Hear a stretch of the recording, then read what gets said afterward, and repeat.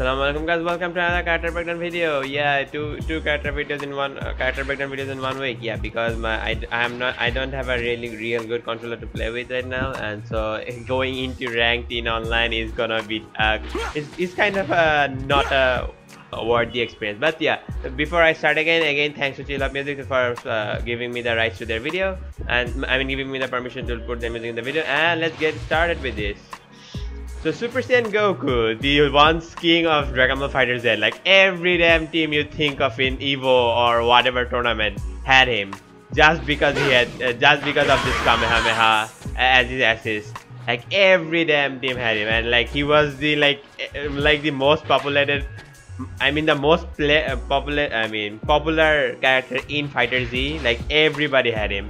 And funny thing is, before season 3, I have never played with him like in a match, because I'm like, there is Goku's anyways. I don't need to like add to the population of Goku's.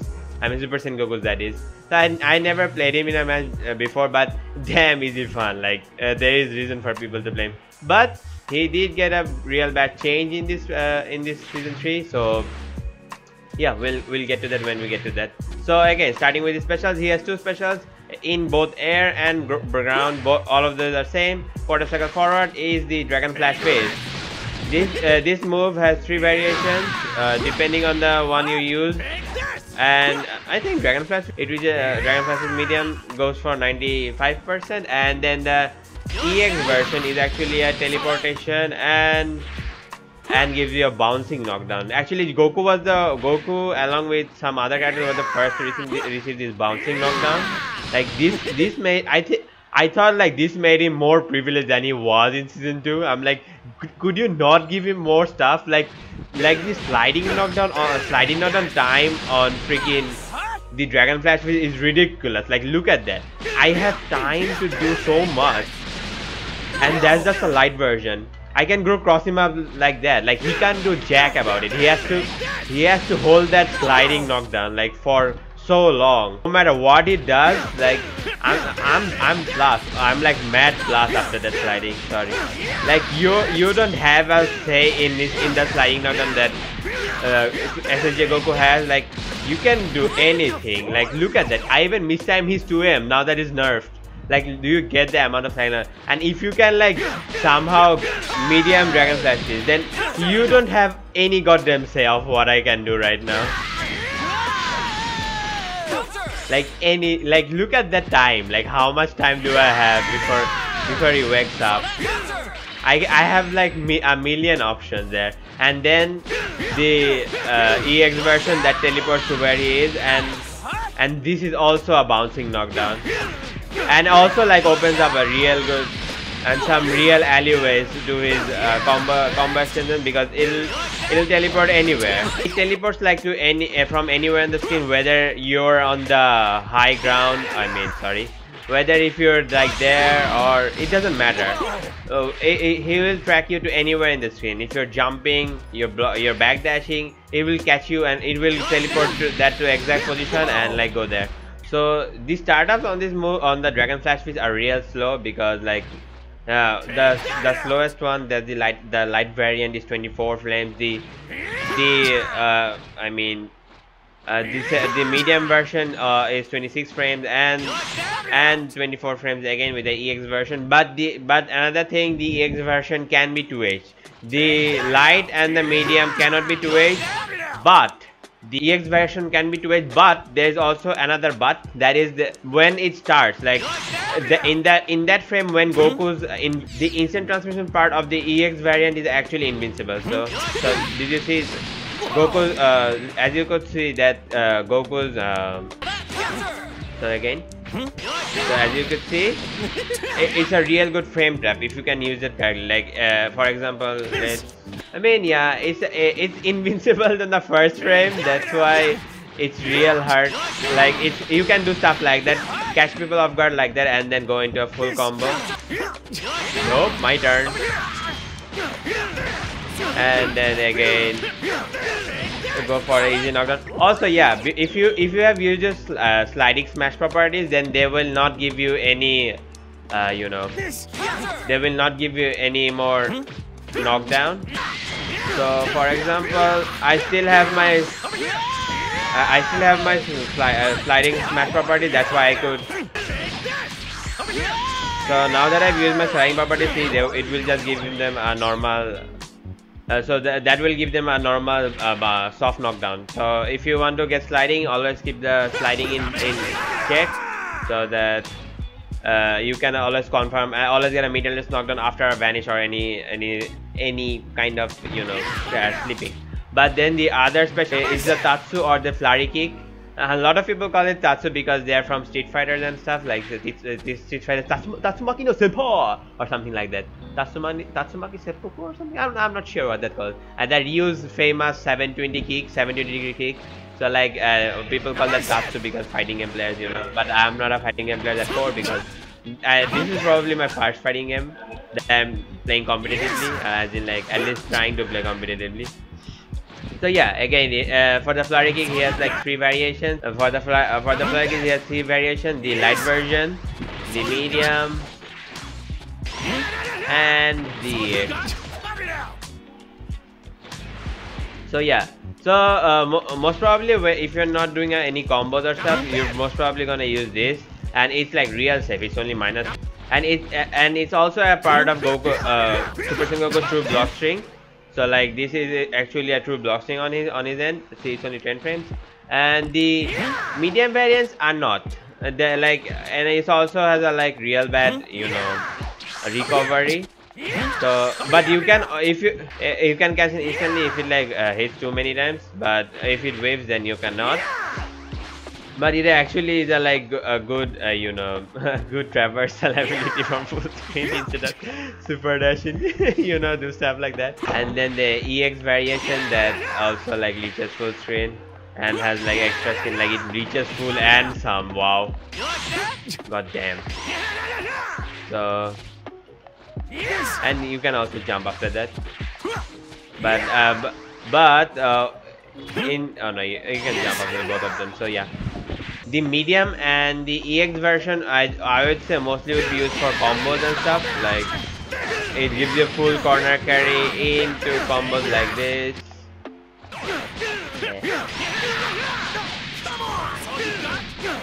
So after using the EX version, you're like you can easy super dash confirm and go coast to coast like that.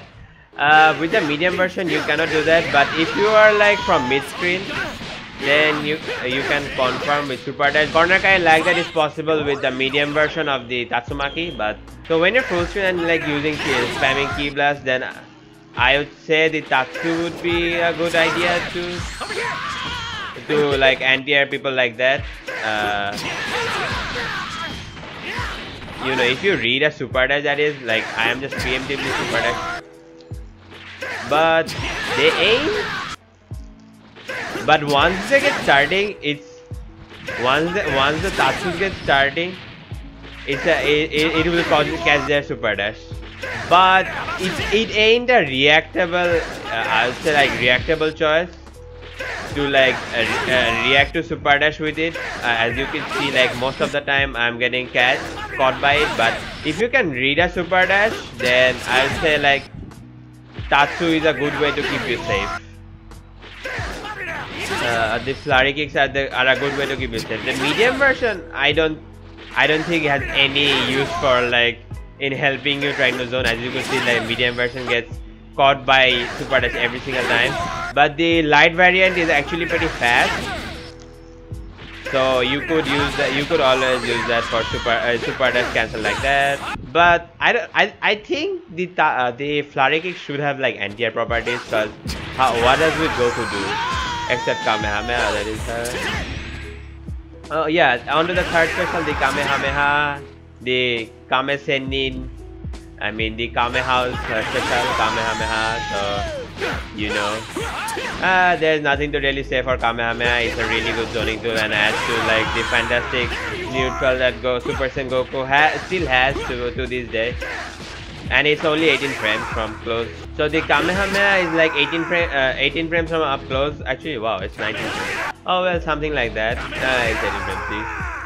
It's 18 frames from up close. It can be angled up by holding down or holding up. Holding up or down, like makes your Kamehameha go up, and when you're in air, it makes you go down. So this is a really good like mix-up tool that Super Saiyan Goku players used to do. Like for example, they would like take a cross up like. They will fake a cross up like that and just do same side Kamehameha, or actually do stuff like that, or do stuff like that, you know, same side Dragon Flash Fist. Yeah, and so that would conclude his special. Onto his block strings. His true block string would be as follows. Oh goodness. So the entire part of that is a true block string. Even that is a true block. But yeah. So like if you do that, that's a true block string. But if you're in air and you cancel out into the light, so a cancel like that makes you like minus 10 frames. So at that point, the opponent doesn't have anything to fear if you like already dragon punch into like into upper down heavy into a cancel of fire kick is actually minus 10, so like that's really a bad situation for you. But you can cancel into Kamehameha and you get spaced out real well. But that isn't a part of a full block string, I believe. But this isn't. But yeah, that isn't a part of a full block string. So like people can definitely reflect you and punish you for that. You can definitely vanish out in time. So you can vanish out, but the single reflect will also like take out your vanish at the same time if they manage to reflect you. So like a cancel into Tatsu is a good idea, but if you can read reflex, but try to finish it like with a heavy into cancel like that, and after that you're like much more safe on block. You can even backdash after that, nobody can do anything to you. Let's test out if jabs can cancel a backdash on a flurry cancel.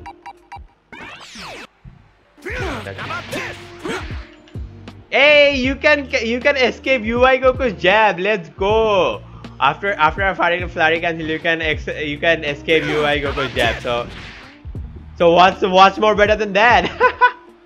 Most probably Broly or Vegito might catch you, but you have to be like precise with your backdash if you want to like still get out of pressure and not give them any chance in pressuring you. So yeah, that you can backdash off after a jab like UI Goku's. Come on, bro, that's such a plus. But like before, people used to spam his like 2M because it was so fast and like you had like minimal recovery. You could actually still spam it. Like look at that. But people now know that like his 2M is now 14 frames. So like people now actually can dare to like press a button between his 2Ms, like a 2M stagger. But like base Goku's one is much more faster. So like people used to do that. Like with UI Goku, people used to do this, like legit.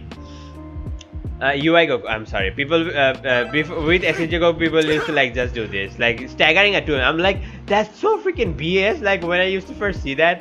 So like mainly people will just do like stuff like this and then do stuff like that. But with the nerve that UI Goku got into his 2M, UI Goku's 2M now reaches a long distance, like I think approximately 25%, 20% of the screen. Yeah, see, approximately 25% of the screen. So like you can catch people off guard, like if you like manage to space them out, like for example, go with a thing like that. And also his standing medium is like it is an advancing normal, so like you can definitely like catch people off guard like with stagger. Like let's say like his 2L also reaches pretty good, but it's not a low hitting 2L. So problem is that you cannot like really open people up with like normals of his. You have to like innovate to like actually open people up, like jab into a cross up. Oh god.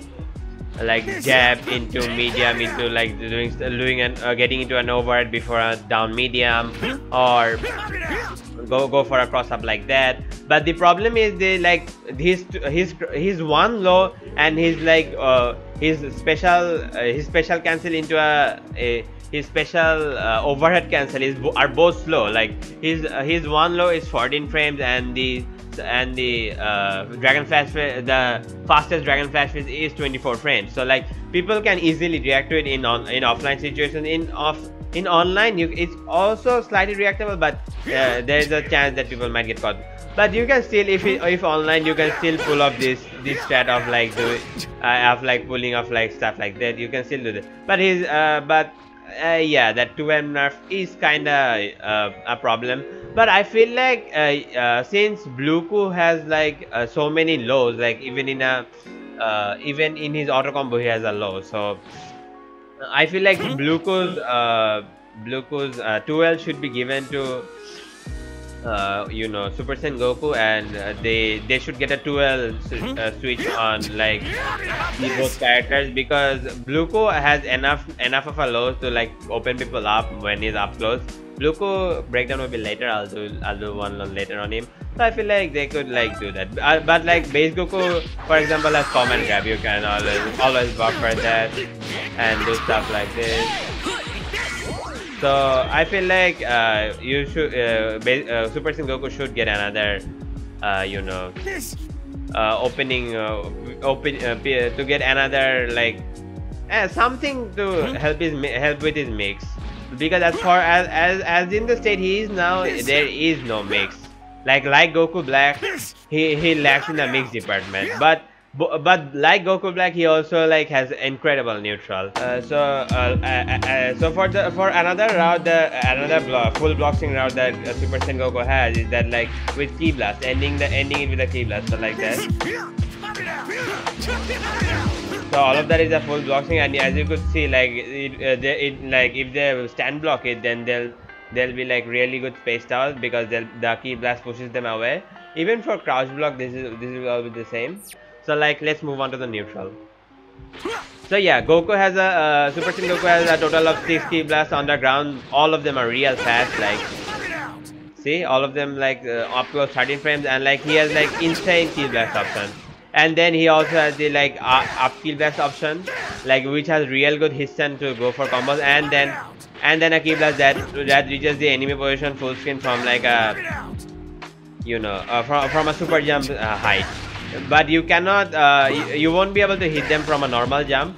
Like you have to double jump to hit them or something like that. But then you can do stuff like that, double jump into Ki Blast, but easily you can hit stuff like that.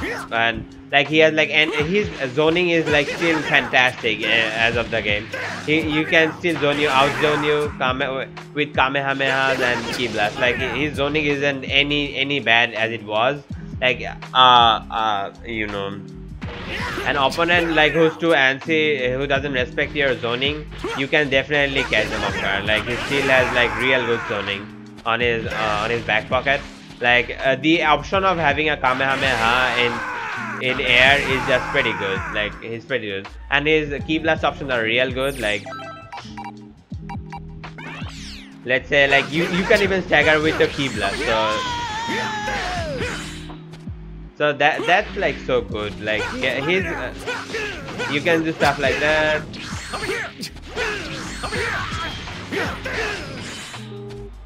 So yeah, his Ki Blast options are pretty good, and then for combos he has like stuff like that. And let's say like your opponent is like jumpy, like from like stuff like that, then you can easily cancel into.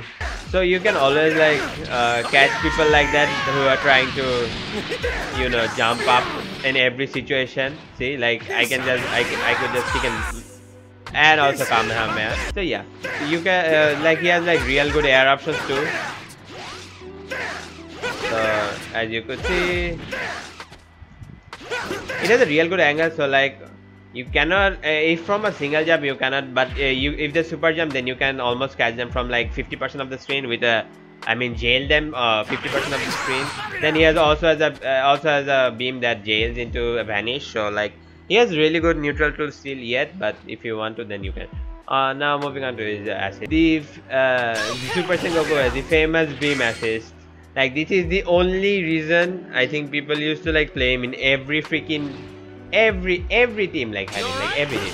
And it's almost because of this, because he has a like real fast beam that came out like at 34 frames and like gave his chance, and so it helped you in neutral. Like in neutral it was such a helper, and that's why every people have it. But now half the cast has a beam assist, so his value kind of drop. Now this BS is the light flurry kick. Like it is a multi-hitting, and so it's a blocks and assist. So like it's 40 frames and it's only 25 frames.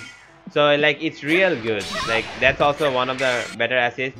But it also like it doesn't start from your position. It starts a little bit in front of you. So like it'll travel like to like half the screen. So like as you can see the distance. So like it don't count on it to like help on your neutral, but it can maybe like honestly flurry kick just should get an anti-air. Flurry kick should get anti-air property. Like come on, it should like. But you can do stuff like that, I guess.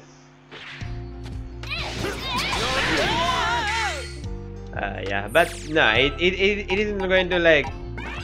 It isn't going to help you with your neutral, but it can definitely help with your block strings because it's 40 flames of block stuns. After that, like they have to like hold that. Like you can go back and forth over their head once if like if you can manage, if you have like good handling of your character.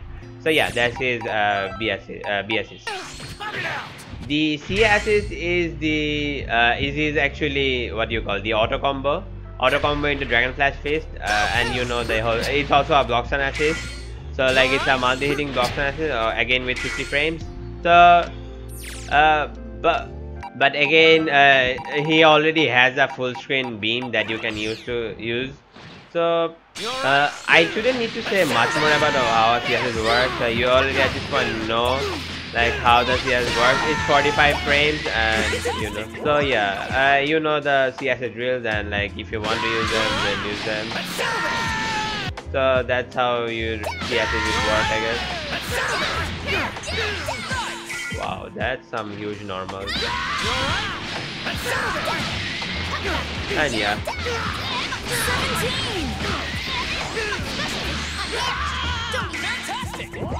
Yeah, and that is CSS. So that's for done. So yeah. So let's get the dethroned king into the center stage, and yeah, hopefully you enjoyed the character breakdown of. Hopefully you enjoyed and learned something from the character breakdown of the dethroned king of Dragon Ball FighterZ, Super Saiyan Goku. And yeah, now I'll be moving on to the comment section. If you did enjoy, please leave us a like and consider subscribing. It'll help me out a lot. And thank you so much for your time, and I'll see you in the next one. Allah Hafiz.